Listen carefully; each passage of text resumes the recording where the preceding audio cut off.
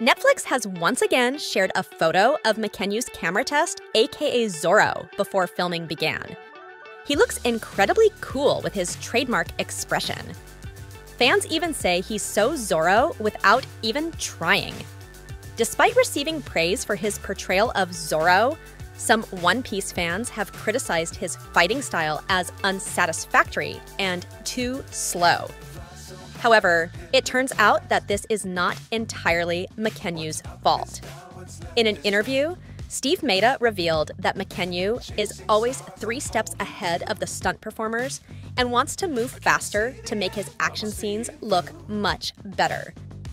Unfortunately, the stunt performers they used couldn't keep up with Mackenyu's fast swordplay.